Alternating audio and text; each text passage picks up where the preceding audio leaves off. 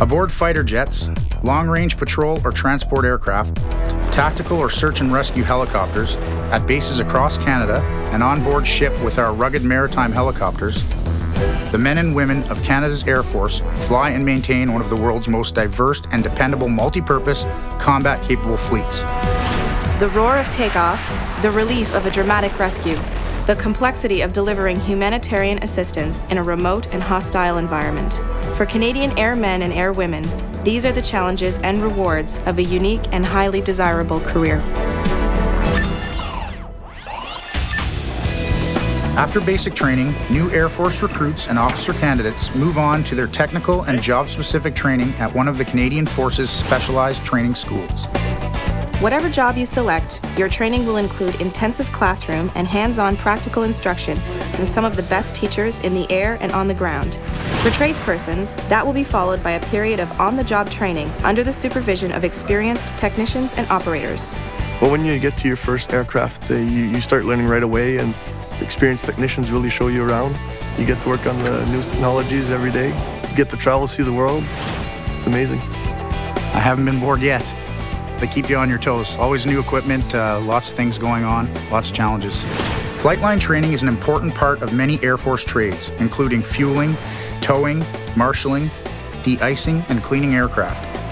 Every mission depends on the skills and experience of each member of the flight and ground teams. The goal of this training is to prepare you for your role as a member of a highly skilled Air Force team, dedicated to the defense of Canada and to the support of Canadian interests at home and abroad. I was working in the tech industry, private sector.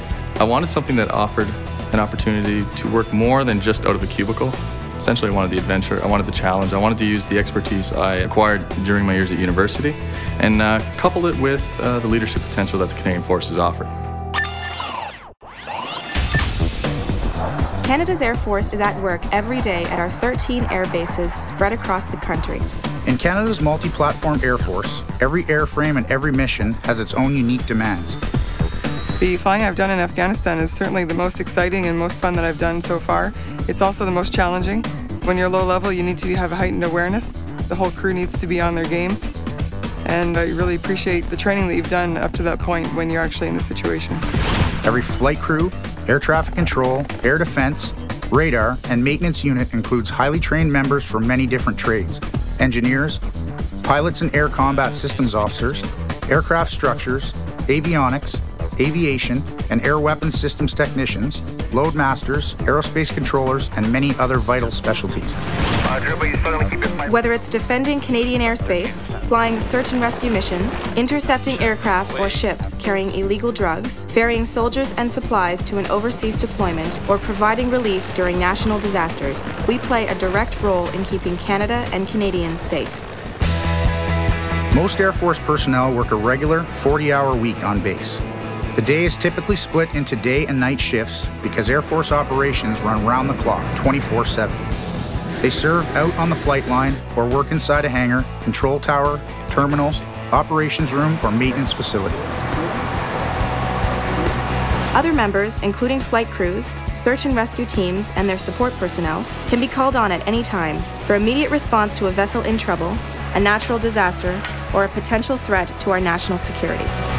In addition to their work here at home, Canadian airmen and airwomen can be based at various locations in the U.S. as a part of Canada's contribution to NORAD, the North American Aerospace Defense Command. Air Force personnel also serve in Europe as members of Canada's contingent with NATO's Airborne Early Warning and Control Force based in Geilenkirchen, Germany.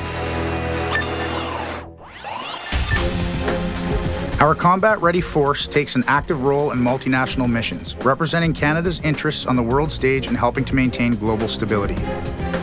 The Air Force flies peace support missions and conveys relief workers, emergency food and medical supplies to scenes of natural disasters or where armed conflicts devastated the region.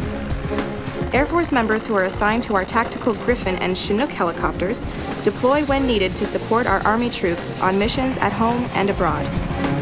Every single flight provides a great deal of fun just in the freedom and the experience of flying, and that is felt nowhere as greatly as when we're actually deployed on operations in support of Canadian Forces.